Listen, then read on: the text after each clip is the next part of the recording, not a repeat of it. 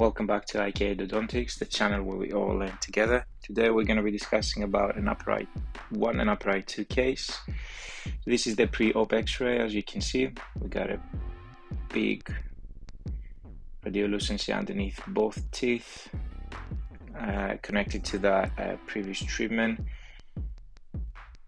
The previous root canal treatment is suboptimal. I can see a bit of decay underneath this area over here, maybe underneath these fillings, and we can definitely improve this.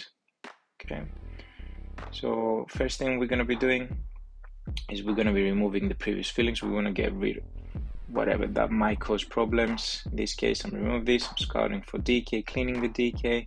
I'm going to be working both teeth together, although I don't usually do this. I'm trying to go one tooth at a time. There's no need to hurry. Okay, you want to be spending as much time as you can on each tooth, trying to avoid any mistakes. Now in this case, I did do a mistake on the upper right one, which I'm going to be showing you later, so stay tuned. So what I'm going to be doing, I removed the big chunks of GP with my slow speed, and now I'm just scouting the canals with my Pro Taper Gold F2. What I want to see is whether we got really compact, dense obturation that is going to be hard to get to working length, or whether it's just that single cone, sort of everything comes out together, more easy root canal retreatment. I'm using ultrasonics here just to help me loosen up a good aperture. Using my F3, what I want to do is I want to go around the good aperture. I want to try and unbind it from the walls so it comes out in one piece. I'm doing the same thing on the upper right too, just brushing around the GP, and you can see a big chunk came out. Now I'm helping the upper right one with bar broach, trying to get as much of that GP out as possible. Now ideally I want to get it all out in one piece. When this happens, I'm really happy, but in this case it's stuck to the walls. So what I do is I take my apex locator, connect it to my rotary, and I want to go to length. So I do this just so I can keep using my rotary ones, because trying to get length in a retreatment with your K file sometimes is not easy. It's not possible because it's not able to get by the GP. So I'm doing this. My rotary doesn't have an inbuilt apex locator, so this is what I've been doing. So I'm trying to get to length, trying to be careful not to prepare outside the apical constriction, over prepare that area. So I'm getting my length here, just like that. Everything is going smoothly. I'm brushing, trying to get as much of that GP out.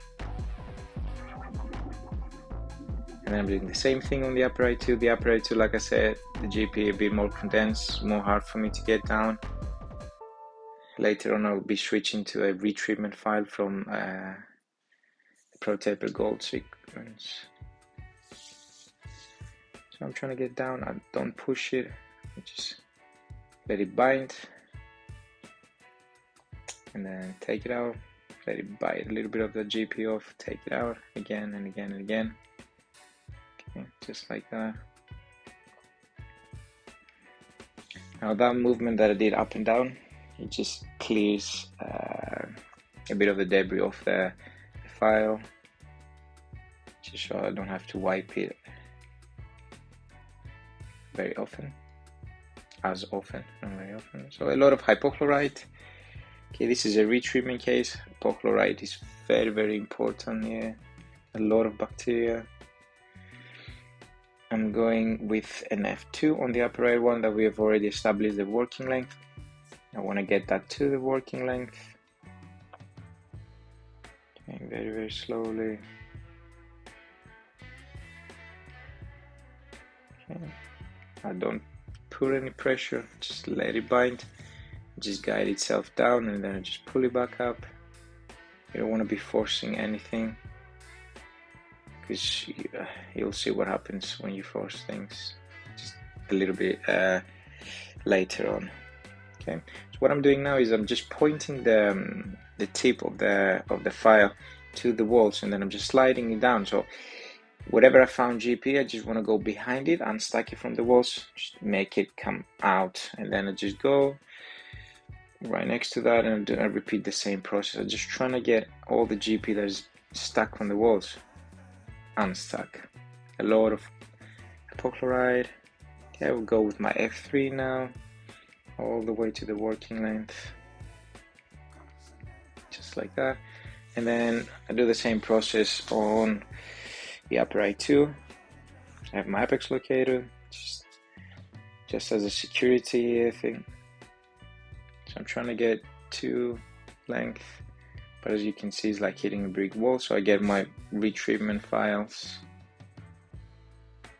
and this will allow that compact GP area to we'll just bypass that, and then you'll see now that once I go with my F1, I'm able to get length. Can you see how easily it just slides through that GP now? And then I'm confirming my working length, and then taking again my F1 all the way to our working length.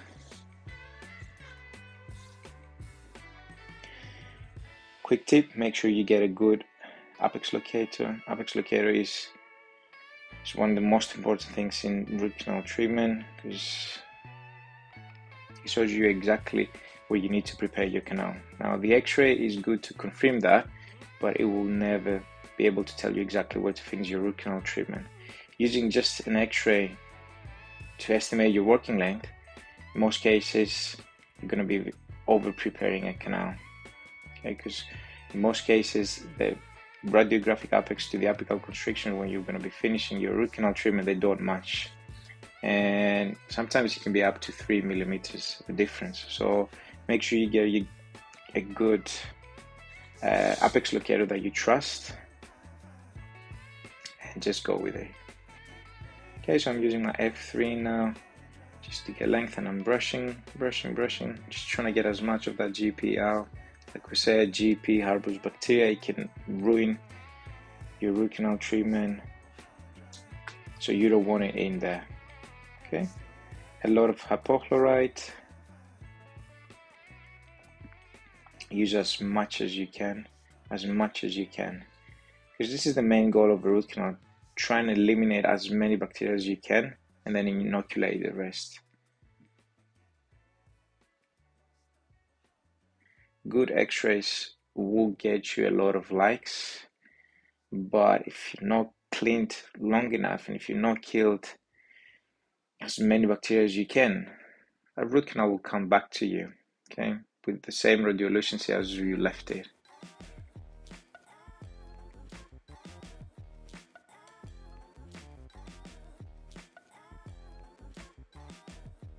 Okay, so what I'm doing here is I did a big mistake. So I was about to finish, and then I'm trying to brush the walls, and I overbending the instrument, and that instrument just snapped.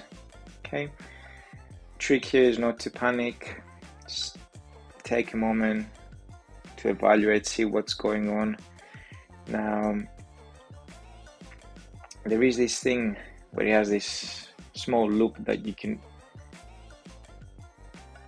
tight the instrument around, that you can put it around the instrument, then you can tighten it, and then you can just pull it out. Now, I didn't have that with me, so everything became more difficult, but I'm going to be using different techniques that I want to show you, where you can use even if you don't have that, to get that instrument out.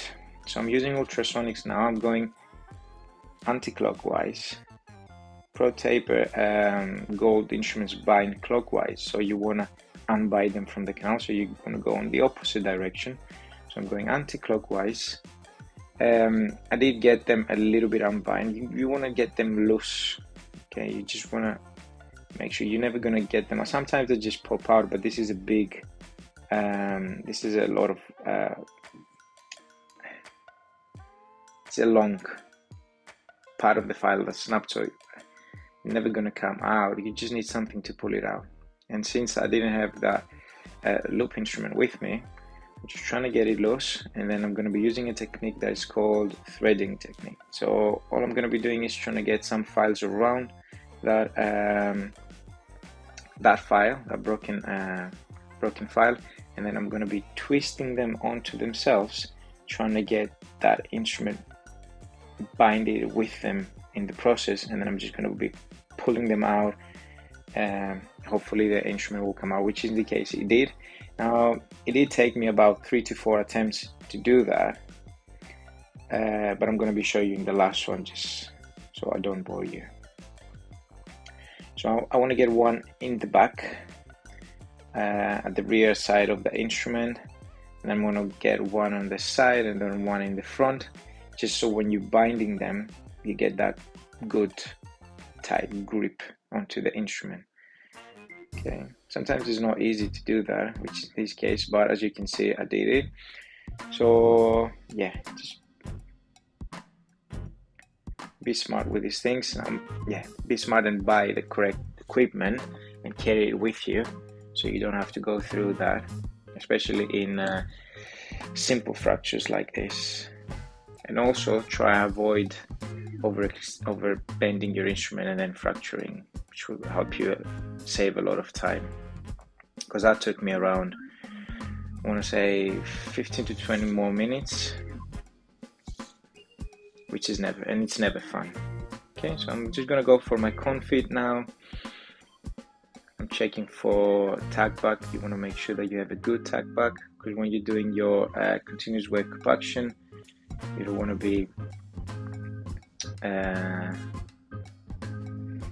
causing any problems because of bad tack back, which can be over extrusion of the sealer or GP, or when you're using your heat plug to just cut the GP and then do the warm compaction, using the warm GP. The whole thing is going to come out if you don't have a good tack back.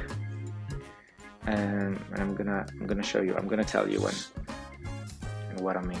So I'm just drawing the canals. I'm taking a little bit of that sealer with a paper point. I'm coating the walls.